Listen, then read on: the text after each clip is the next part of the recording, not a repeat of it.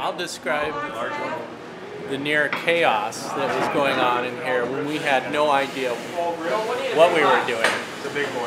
And all of a sudden the pigs start flying in and no one knows where anything is and what cuts what. And it's like, you go over here, you take this off. We're taking the shoulders right here. And you look at the guys who work here and they're going, no. Now what you got to do is take your saw right here and take that cut off, and that's going to be a lot easier. And you're like, okay. So we get that going, and then we go over here and we do this. And you look at the guy and he's like, no, what you want to do is take your saw and take the cut right here. Okay. And so we do that, and then pretty soon we have an assembly line. I think the first pig probably took us twice as long as the rest of the pigs. We had cooks that are involved in Tour de Farm. We had cooks that are not involved in Tour de Farm. Again, just volunteering their time to come down and learn this whole process. And and now there's more restaurants going to be doing it. Yeah.